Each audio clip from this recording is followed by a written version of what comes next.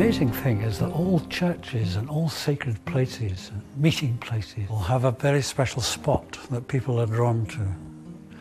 And it's a subtle energy spot, and you can discover it by dowsing. And the wonderful thing is that this vortex of energy, which is created there by prayer or by meditation, responds to human consciousness. Because churchyards are wonderful places to douse. You can do all sorts of things. You can find out the earth energy centre of the churches. You can find out so many different things. Very famous people like Underwood did masses of work on recording underground streams and energy patterns all around churches and cathedrals and all sorts of ecclesiastical places. Of course, Underwood made a very special dowsing tool of his own. Made a very, very thin wire and little tiny loops, and it fiddled around in some way, and he was very, very accurate with it. I find it very difficult to use. And normally dowsing is done by either a pendulum or a rod, and the pendulum looks something like that, and you get results with it whistling around either one way or the other, and the rod is something like that.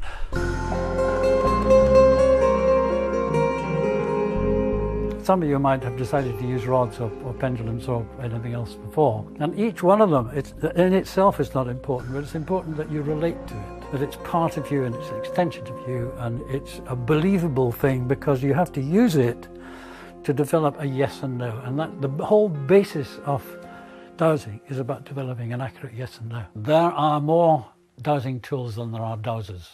And the absolute basic tool is this one. This is the one that I talked before about. It was cut from a hedge, and we have to tension it. The fellows have to be very careful, because once you start to find the water, it goes like that.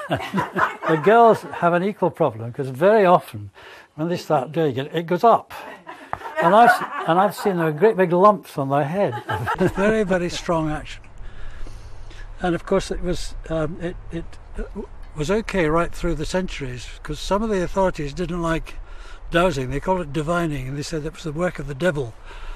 And to walk about with a thing like that was like walking with a Kalashnikov. So what they did was cut this from the hedge near where they had to work, because the big thing was to find water. And if anybody came along who was in authority, they'd just break it up, put it under their arm. They were collecting sticks for the fire. We do a little one for the kids because they can't tension them. A tiny little hazel twig there, and they do exactly the same thing, and it's great. The kids are wonderful because they reckon this old grey-bearded fella could do it, they could do it too. There's never any question.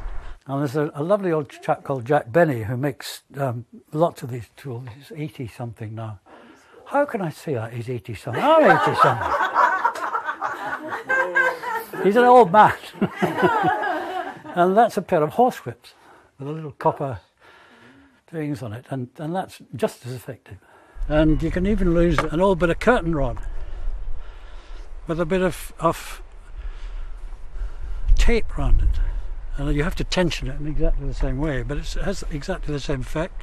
You pull it out and it's tensioned, and it gives you your indication, the answer to your question. The important thing is the nature of the question. In order to phrase the question, you've got to decide very, very precisely what you're looking for. You actually have to teach yourself a sequence of questions which get you nearer and nearer and nearer the target every time. And each time you use your yes and no, and you go by whatever answer you get from there to phrase another question that gets you nearer what you're looking for.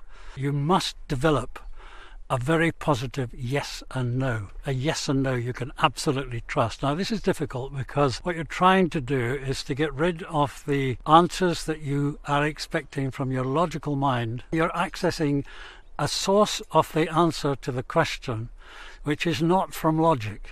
It's from another part of your mind or your brain, or from the etheric, or whatever you like to call it. And you have to learn to access that, and the only way you can access it is to practice. And you find you're actually dowsing properly when you get an answer to a question that is not the one you expected.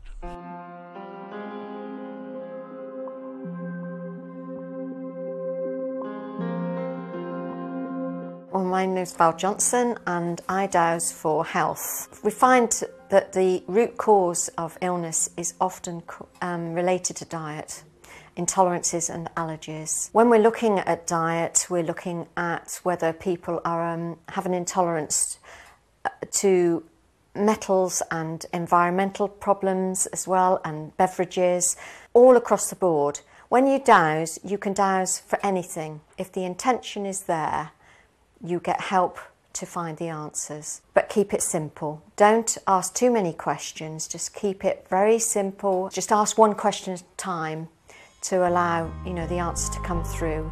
It's a very discreet model, which is fiberglass, which was used actually by a lovely American lady who was dowsing in cathedrals, and she used to tension this thing, and she was quite plump with a fur coat. Nobody could see what she was doing, but she would douse it for energy in the cathedrals in exactly the same way as you do with a big stick.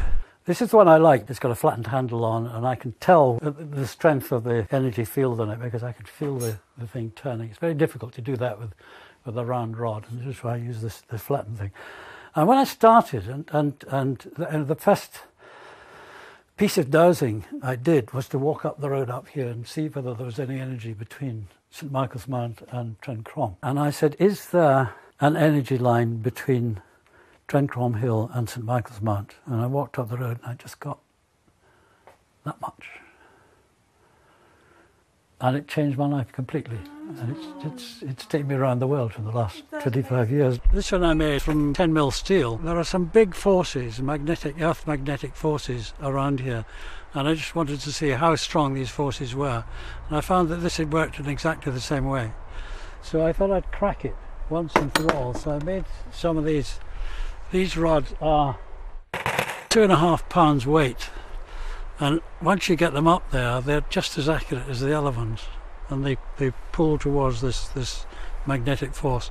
So we're dealing with some extraordinary, mysterious thing in dowsing that allows you to detect forces that you can't normally detect. Now the other one, it really intrigued me, was by Alan Heiss, an American dowser, and he did a lot of his dowsing in cathedrals. And he used to find the stuff like that. You wait till the priest passes and go. It's a car aerial. This is one by Rodney Smith, a local dowser in Devon, and he calls it his wiggly thing. And it's about tensioning again. He uses it in exactly the same way, but he tensions this thing out, and when he's over his target, it flips over. I find it slightly difficult to use, but a lot of people swear by it. And this is a bobber. And if you prefer the bobber, it's this. I'll just use that. This little energy centre here. I'll just use that as a demonstration, because when you use a bobber, I find it quite difficult. But with practice, you can keep it pretty steady. And when you get over the point of the earth energy thing there, it starts wobbling. You don't even need to cut your wire coat hanger and make it into L-rod. You can use it exactly as it is if you like, and it will indicate exactly the same way that a proper dowsing rod does. And you can even use a child's plastic one, although it's very difficult to justify going down Penzance High Street with one of these.